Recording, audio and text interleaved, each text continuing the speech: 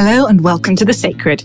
My name is Elizabeth Oldfield, and this is a podcast about our deepest values, the stories that shape us, and the people behind the positions in our public conversations. Every episode, I speak to someone who has some kind of public voice or platform about what they hold sacred. From journalists to garden designers, politicians to faith leaders, academics to artists. My hope is that by listening attentively in a non-combative way to a huge range of people, I can grow in empathy and understanding. And maybe you can too. In this episode, you'll hear a conversation I had with Arifa Akbar.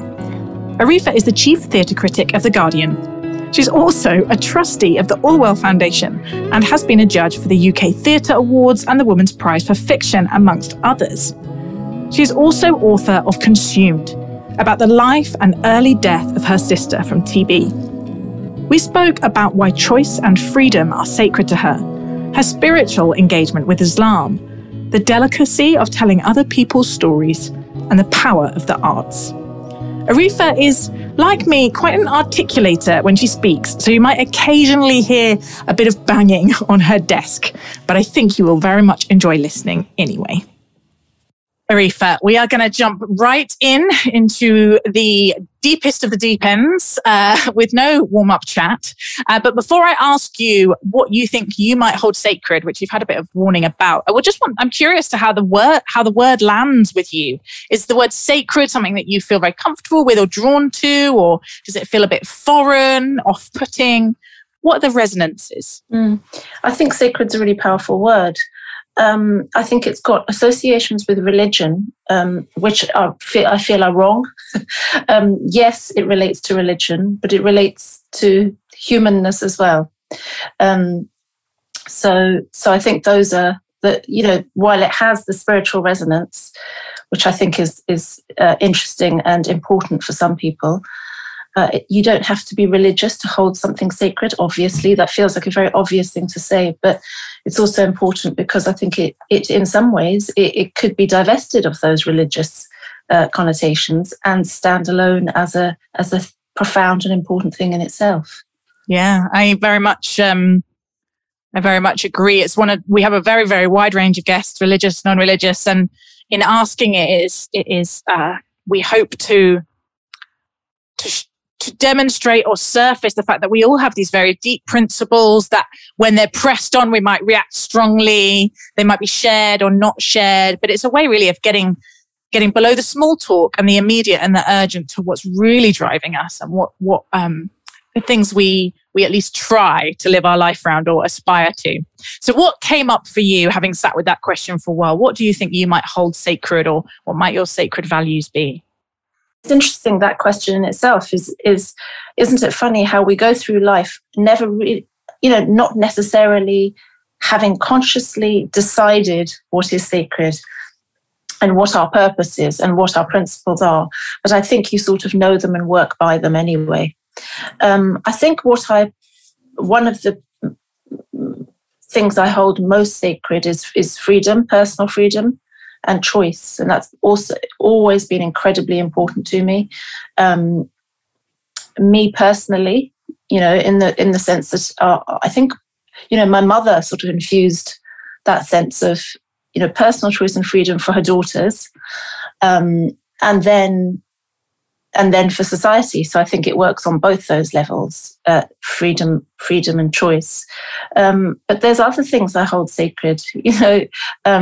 The sacred principles, living by kindness and giving and generosity. Those things, for me, are incredibly important in society. If we're talking about what I think, is important in society. Yeah. Those are some chunky themes, and I'm sure we'll see as we go through, maybe some of those threads will circle back. But I do want to start at the beginning, really, to get a sense of your childhood. And I usually frame that question as start with are there any formative ideas, and they might be religious or political or philosophical, that you feel have really shaped you, and we'll go from there. Well, as I say, freedom and choice was incredibly important. We were told again and again to do what mattered to us as children, and we didn't know. That was a bit confusing and a bit perplexing. So we'd go to our parents and say, what GCSEs or what A levels do you think we should do, or what kind of careers should we take up, as children do. And they didn't really guide us in that. They didn't direct us. My mother didn't. And we'd often go to her, and all she'd say is her mother had been a teacher, and I think her mother had sort of been really important in her life. And she sort of, my mother just said, you find what's important for you to do. But there was a really keen sense of, you really don't need to do the thing that you're supposed to do. So you don't have to be a wife, you don't have to be a mother, you don't have to follow, convention because you're supposed to follow convention. That's what I mean by freedom and choice. So you don't really need to be a woman in the sense that you're being asked to be in society. And really, there's a sort of silent demand on us as women to be certain things. And I think that's what I remember my mother making plain, that we didn't need to be. Do you think that I feel like that would be reasonably unusual for mothers, for that generation of women in any culture, but coming from Pakistan, why do you think she was able to hold that? Or was it precisely because of that? No, because her family was full of really women with a lot of freedom, and they were highly educated, and they did stuff, and as well as being the mothers and wives that perhaps society demanded them to be. And not all of them were mothers and wives, but she just came from a very well-educated family who had, where the women worked, or they were very arty. And her mother worked. Her mother was a teacher for all of her life, even, alongside being a mother. So it was really going to be all about choice and freedom for both her girls and her boy. She had, my sister and I, and my brother, and we were given exactly the same rules for life. So go out there and make your own choices. They almost didn't help us make those choices, which at the time I resented myself. And there were certain things she insisted she wouldn't teach us, like cooking. So we couldn't, and we loved the idea of cooking and also cleaning and, sort of fitting into that gender type. And she refused to teach us, and there was tension there. And I suppose it was different. I didn't think it was different then. I didn't think she was giving us feminist values in any way. I thought she was just giving us the right to choose, but also the responsibility to make all those choices. And I think the responsibility weighed me down then, but now I see it as a right to live the way I want to live. There was no suggestion that you had to grow up and get married. There's no suggestion that you had to grow up and have children. You just had to find a life that was important to you, meaningful, to find your own meanings. So it's quite an adult thing to do as a child, to find your own meanings. And we were brought up as Muslims, but again, we were taken off to the mosque, but not much. And we saw my mother pray because she's devout. My father isn't really devout. He'd occasionally pray. But we weren't pushed to do any of that. We were encouraged, and we all considered ourselves Muslim, and I consider myself Muslim now, but I don't have Muslim ritual in my life, whereas she does. Tell me a little bit more about that experience. You've written about shuttling back and forth a little bit between London and Lahore, and then an eventual permanent move. What was the experience of that like? That was really traumatic, I think. Yeah. The dislocations in that move as a very small child. I was born in London, and then I think at about two and a half years of age, my parents decided to take us back to Lahore, to their bigger extended family, my paternal grandparents' home. My sister was older than me, and my brother was younger, so all three of us were born. We moved back to Lahore. I don't really remember being up to the age of 2 in London, but I do remember Lahore very vividly. So I think I went there I was 3. I was 3 years old when we left London, and I was 5 when we returned. So we stayed there, 2.5 years we stayed in Lahore. And those years were wonderful because we had the extended family. We had a lot of colour and noise in a very big home in Lahore, where we all lived together with uncles and aunts and grandparents and cousins, and there's a lot of nature around us. There were other children we could play with. There were no real rules. I don't remember seeing very many adults. I played with the other children. Then my grandfather, who was sort of having early on, I think he was in the first stage of Alzheimer's, but really having fun with the children. We really clung to him. And there were animals around and nature. So that part of and Urdu was spoken obviously in the home because we were in Lahore. So I didn't learn to speak English. I didn't learn to read or write, before coming back to London at the age of 5. I didn't know a word of English. But we left Lahore because there were tensions in the family. My uncles had found work and security and were adding to the running of the household, and my father didn't do that, hadn't done that. He hadn't found a job and a position in Lahore. So once again, we were taken back to London, and really this time we landed in London, we were really thrown into poverty, and we found ourselves living in this terrible home. It was we were homeless basically, and we lived in a awful one-room squat type thing for the 6 months. And then we were found by Camden Council and given a home in Primrose Hill, a council house and a flat in Primrose Hill. And we grew. Those years were hard. I remember those years as really sad and frightened years, where all the certainty had been taken away, all the family love and connections had been removed, and we'd suddenly become a very small unit. Before we move on, I just want to go back to that lived experience of Islam and the way that relates to choice and that time. And even as I'm asking it, and some of the context is on this podcast, I talk to lots of people and really want to work at listening across difference and building empathy. The voices that people might not naturally listen to, or perhaps they have an understanding of a particular position in society, but don't know some of the many people behind those positions. But I think why I'm hesitating is you've written beautifully about actually being a kind of public Muslim female writer and how easy it is for the questions that you get asked to kind of exoticize or bring with them the baggage of assumptions, even in the questions. So I just want to name that really and say, I'd love to hear completely in your own words about your journey with the faith, because you've said you were brought up in it, that it was light touch, and you would call yourself a Muslim now. Now, what happened in between? Has it been very steady and stable all the way through? Have you kind of moved away and back from that part of yourself? No, I mean, I think what I learned from my mother very early on is that there's a religion as an institution with all its books and all its rituals. And then there's spirituality, and there's just your very private beliefs that are very private and might not be expressed in words even, they're so private. And those are feelings more than anything. And that's a relationship that doesn't relate, that's separate from the institution of religion.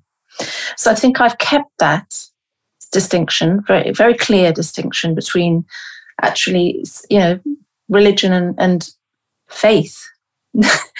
And they are distinct. And I know plenty of people with a very keen sense of religion with no sense of God, and they'll admit it. And they like the religion, and they like being part of a community, and sometimes they feel they need to be, across the faiths. I think that they have been brought up. I wasn't brought up like that at all. My Lahore family, I don't remember any sort of religious ritual at all, but we were immersed in a culture that had the call for prayer, and there was this sort of religion in the backdrop there. We didn't absorb it as children. We observed it. It was there as part of daily life.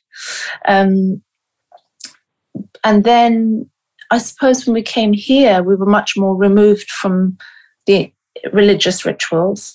And over the years, I watched my mum and dad take part in those rituals. And of course, we'd celebrate Eid, and, there was no alcohol in the house, and we ate halal food. And I still eat halal food now, and I still don't drink alcohol.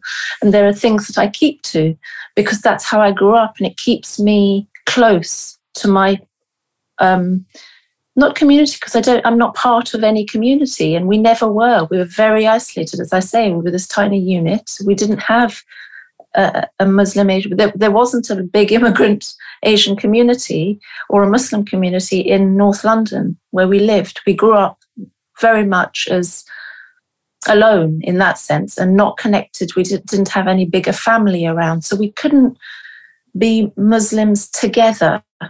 And so much of faith, so much of religion is doing things together, isn't it? Being part of the same mosque. Doing rituals together, sharing that. And we didn't have that. I think I'm just not drawn to bigger communities of religious communities because we didn't grow up in them. And as I say, I really like the idea of freedom and choice. And sometimes I find those big religious communities of every faith really quite stultifying. That's just because I think I've had the background that I've had, where I've been allowed to make all my own choices around values rather than just abide by religious values and think, well, these are edicts from on high, and that's what I'm going to observe. So I think I don't want to do that. So I probably have a little bit of a problem with following religion sort of devoutly, because I think it's blindly, but that doesn't mean that I hold it in high regard, and I still abide by certain values and certain practices in Islam, like eating halal and all the rest of it. And, to my dying day, I'll define myself as a Muslim. And if I'm ever in a desperate spot, I'll say a little Quranic prayer. If I'm concerned for somebody, if somebody's dying, if somebody's very ill, that's what I hold important. And it's funny in those times how important religion becomes and ritual becomes, actually. So, when my sister died 5 years ago, the funeral in Regent's at the mosque at Regent's Park was really important. It was a profound ritual, and that's what we could that's what we could hold to. And that's when I think Islam, or Christianity or Judaism gives you great ballast, I think, and those prayers are very meaningful in those situations. So I was really pleased to be a Muslim. Tell me about your sister then, and this beautiful and painful story you've been telling. How long did you sit with a desire to write about that before you felt able to, or was it a reasonably quick and obvious part of your grieving for her? No, it wasn't, because I didn't think that my grief held very many profound thoughts. I'd read a lot of amazing grief memoirs, and not for a minute did I want to write a grief memoir. So when my sister died in 2016, she died quite suddenly, and she was undiagnosed until the day after she'd had a brain hemorrhage. And only then, a day later, when we knew she died, they diagnosed her with TB, which was incredibly horrifying because had they diagnosed her in time, it's just cured. It's an ancient illness. It could have been cured with antibiotics, but it wasn't, and she died. And there was the horror of that medical too late diagnosis. And we were appalled by her doctors, and we didn't get a proper written explanation until months later. We kept asking for it and we didn't get it. And I think my impulse was to write about that more than anything. My impulse was to explain that to myself and to the world. How could this happen? In a very big, leading North London hospital. How on earth could this happen? And as a journalist, if something like that happens, the first thought is to tell the world, to write it down, to do what you do in your work. So it was that I wanted written down and explained to everybody, including myself. But then I didn't, because I thought I left it. I wasn't sure that I could turn my sister's death into a story. I'm not quite sure. You'd have to think really, I would have to have thought really carefully about what I was doing and why I was doing it. If I was grieving, surely I can grieve in private, or I can write grief down in my diary. Why did it need to be written in a book that went out to the world? So for first few years, I had no desire to write a book about my sister.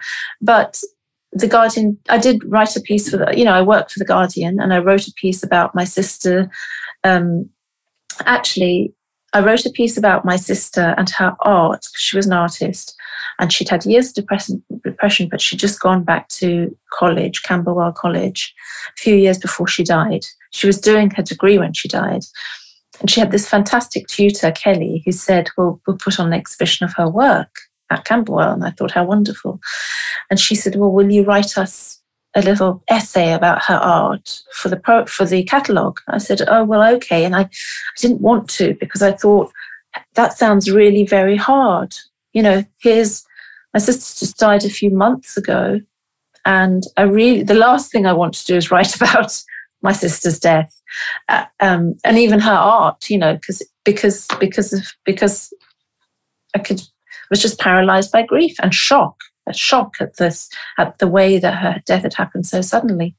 But I really thought I have to do this, because this is about my sister's, art and her exhibition and honouring that.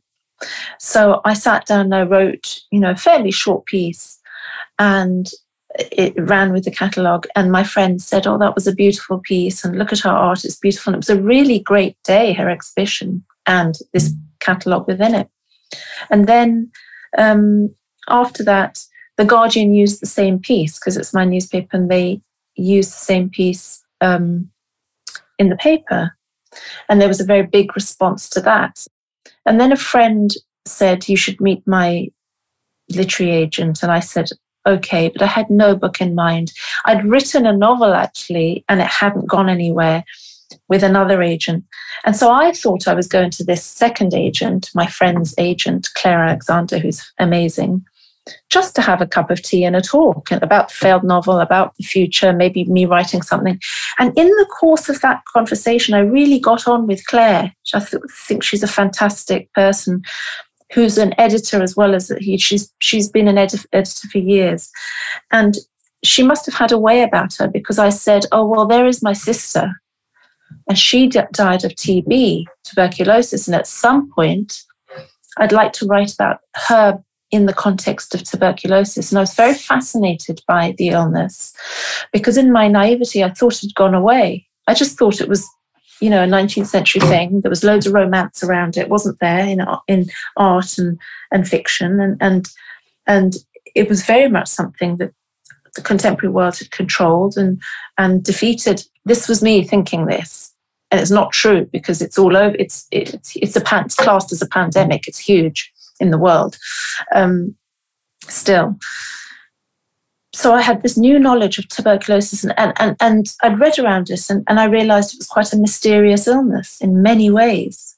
It's quite stealthy. It can disguise itself in the body. And I thought, this is an illness that is fascinating, more fascinating, obviously, because my sister died of it and she was undiagnosed by leading doctors. How could this be?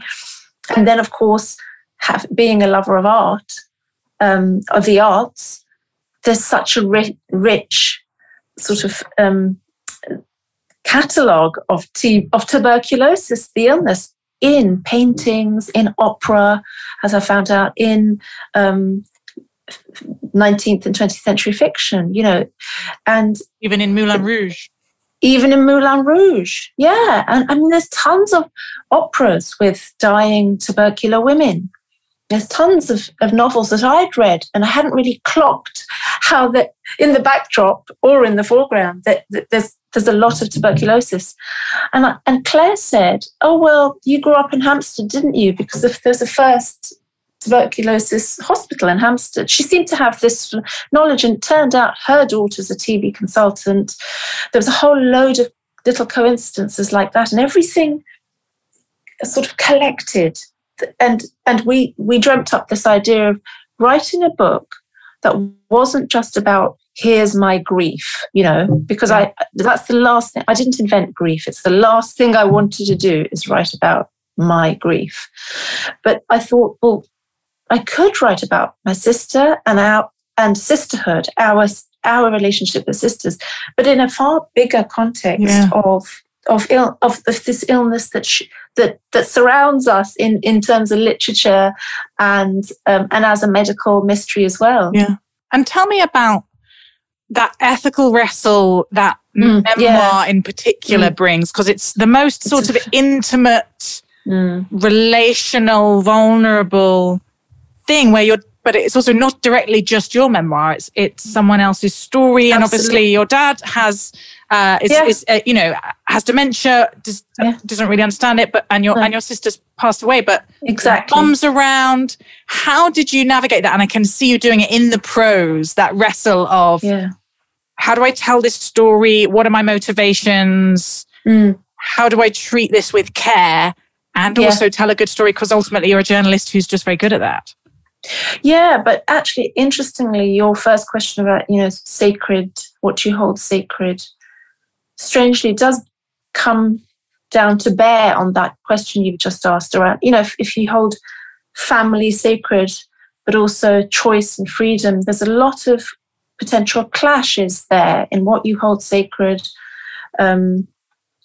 what you feel you have a right to do, and what is your personal freedom to write about this versus other people's freedoms and choices and privacies too. And it was really a hard thing. I think this is why I didn't want to write about a grief memoir, because I knew I'd have to write about the family bit, because you can't really write about your sister's later life without the important family dynamics and all the intimacies of that, and the dysfunctions of my particular family, and the trauma of, of some of the family, the way in which we were brought up. I really wrestled with it. I wrestled with it before I wrote the book, even while I was writing it. As you say, it's there in that questioning of, is it okay to write this? Is this version of my sister correct, or is this projection? I've given my father no right of reply, because he can't have a right of reply, because he's locked in his own world. He's had dementia for over 10 years. So he gets no right of reply. The dead have rights, but my sister has no say in a book that's all about her. Would she have approved? Was she alive? Would she have been horrified by the spilling of such intimacies, And so I had all those questions going around, swirling around. And then, of course, as you say, I have my mother, who's very much alive, and my brother, who's very private. So there was all that to navigate.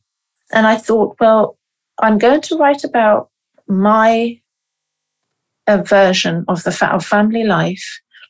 I'm going to ask permission of my mother. And I did. And at first she was a little bit reluctant, because I said, I want to write this book about Fauzi, I said, sister, but within the bigger context of the mythologies and art and medical mysteries around TB. And she liked that idea, but she didn't like the idea of, me exposing her bad marriage, me exposing my sister's depression and eating disorders and treatment, and difficulties with our father that she had. But then, interestingly, my mother started contributing to it. She got very much involved, and it became a joint project. And it is, I think, so, and she gave me stories about, my sister's life before I was born. She told me about how bad things were in her marriage and why she couldn't leave. All these questions and puzzles that I couldn't have answered myself. And I suppose generosity, the things that I said to you at the beginning about those things that are sacred, generosity, kindness, those I think I applied to the book. So even when there was an urge to, express some resentments, I thought, well, actually, I'm going to hold back here and not show a judgment, because family is so you see your family a certain way, but your brother and sister will see it a completely different way. There is actually no one truth, is there? And there's no one version of what happens in a family. Everybody's got their own version. And I wanted to make that plain. And it was partly because I wanted to give people back their versions. I didn't want to say this is how it happened. I just wanted to show a little bit of generosity to the fact that my brother might remember it differently. This might not have been the case for my sister. So I wanted to make that explicit in the text. And I hope I did. So those principles, you're right. I suppose you carry those principles that you think are sacred. You carry them about without ever really naming them or becoming conscious of them. But they're there and they guide you. I think they guide you in what you do without you realizing. Yeah. One of the big threads in the book is your sister's struggles with her mental health. How do you think we're doing as a society on the kind of subject of mental health? It's been transformed, the public conversation about mental health in the last decade. What's your feeling? Have we made great progress? Are there things to be concerned about? I feel like there's quite a lot of bandwagon jumping but maybe that's necessary. Where do you land on it? Well, I agree. I think there's a lot of talking about, one's mental health and anxiety. And I think when we talk about serious mental health, serious depression, I still don't think we talk about that because I think it's a really difficult subject. And my sister certainly didn't find it easy, and she didn't find the world sympathetic, actually. She found the world incredibly judgmental. She found she was judged wrongly and unfairly. She felt the system wasn't sympathetic, that it wasn't there for her. And I think in reality, I'm not sure how well we're doing. There seems to be a whole lot of talk. There seems to be people writing articles, and that's a good thing because you take some of the sting out of the stigma. Well, you take some of the stigma away. But I don't think you do take some of the stigma away from serious mental illness and serious depression. People, I just think it is slightly bandwagon stuff. And I worry because I think people are saying, isn't it great that we've sort of solved this? And I don't think we've even begun to, actually. Yeah, very much agree. Can't let you go without pulling on the kind of thread that we didn't talk about much in your childhood, but which is very much in the book and defines some of the relationship between you and your sister, which is the place of the arts, particularly theatre, but also novels. Where did that come from for you? And then maybe I'll ask what role you think it plays in helping us engage across these differences. We had very limited means, and we were a poor family. So in a way, living through stories enriched us. It was a way to live in a bigger way, in a richer way. So that's why I think I liked films and books and television stuff on television. But I think, my sister was pretty arty. She was a talented artist from the beginning as a child. So I partly followed her. I partly found my own love of books. And I think the biggest thing you learn through art and culture is empathy, because these stories are about human beings and how we live and how we love or hurt each other, and how we are in families and how we are as people. It's everything there. It's all of religion. Everything that religion teaches you is in culture and arts, and everything that philosophy teaches is everything. Books and paintings and films and all the rest of it is a way to see ourselves. It's a way to see the world. It's the way to see how we have lived in it and how we are living in it, how we could live in it. So it's everything wrapped in all the disciplines kind of reflected back at us. And I think that's what I like about it. You can learn to be better. You can learn to be a better person, a kinder person. This is a bit of a cheeky kind of personal request, but I often come back to the idea that I actually think that the lived experience of faith, that particular thing that you were talking about, that quite private encounter with God, is actually remarkable. it shows up less than you would expect in novels, in plays, in films. Often the cultural landscape falls back on quite two-dimensional tropes about religion, whether it's a comedy vicar or an oppressed Muslim woman. But, you know, you can think about Marilyn Robinson and Graham Greene on the Christian side. But the actual lived experience of God is largely absent in a way that I am perplexed by. I think, yes. I'd love to hear why you think that might be. Right. And is there any kind of, is there art forms, novels, books, plays that you think reflects a kind of Islamic sensibility in that area that you think does a good job that, you know, I could go read, our listeners could go watch or listen to? Yeah, you're so right about that spirituality, which I think is really so. You know, I've been talking a lot about faith, religion, and religious community, and how it's great, some of those rituals, but actually I don't feel really part of it. And I should have said this earlier, but spirituality and sort of personal faith are really strong in me. So I went to a Church of England school, primary school, and I absolutely loved it. It didn't matter that it was Christianity. The fact is, within Christianity, there's great spirituality. That's what I recognized. You know, take away the religion element. Even looking at stained glass, I found incredibly moving as a child. I found a lot of biblical stories incredibly, you know, intriguing.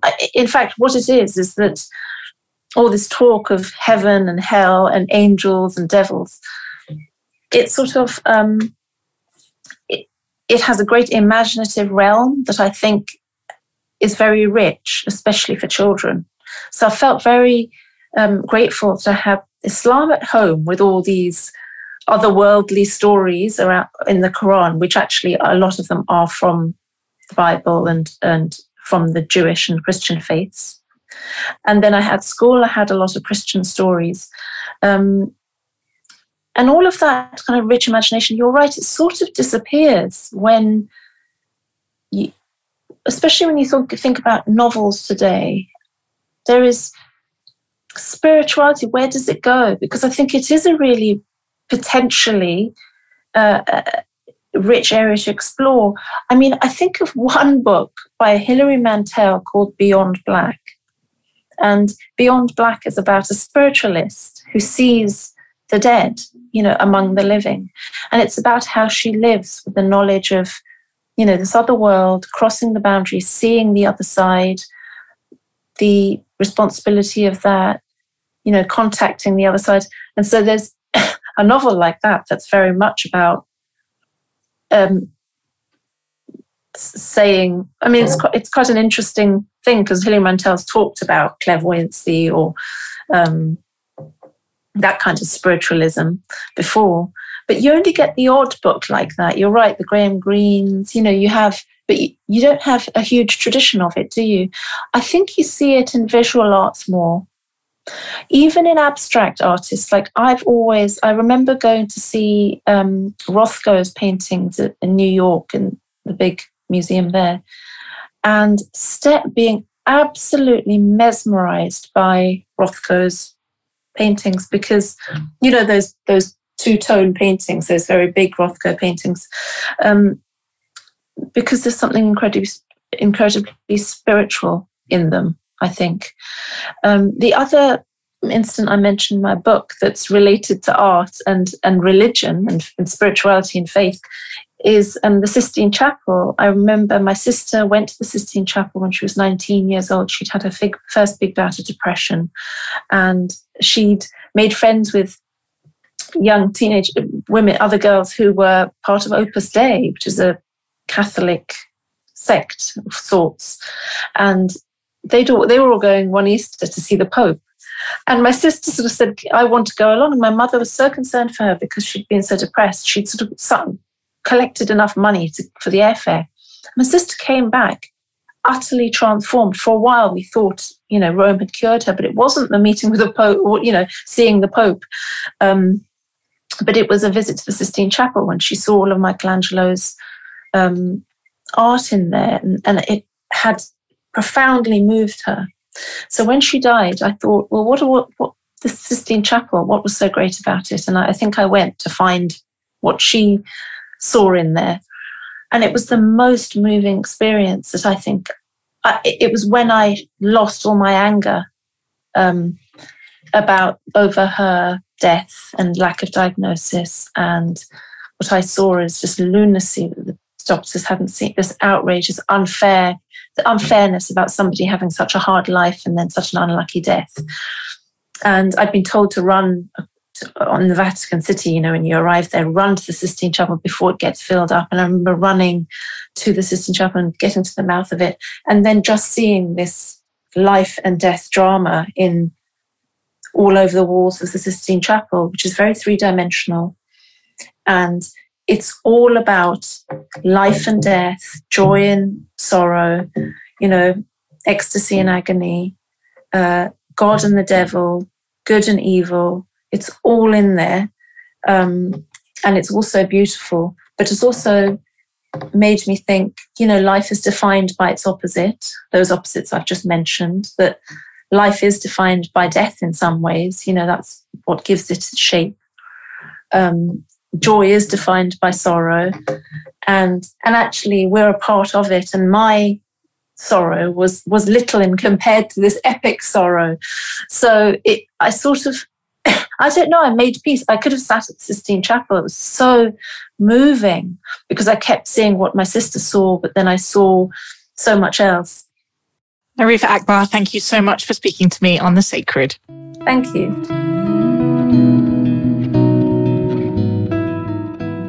Thank you so much for listening to this episode of The Sacred. Remember, sharing is caring, as my 4-year-old says, so please do send this or another episode to a friend, rate us on Apple Podcasts, or my personal favourite, leave us a review. I really get a thrill when I see a new one pop up. Huge thanks to Abby Allison for research and production support, and Emily Down for our visual identity. We are edited by Drew Hawley, and our music is composed and arranged by Luke Stanley, with vocals by Lizzie Harvey. The Sacred is a project of the think tank Theos, and you can find out more about our work at theosthinktank.co.uk.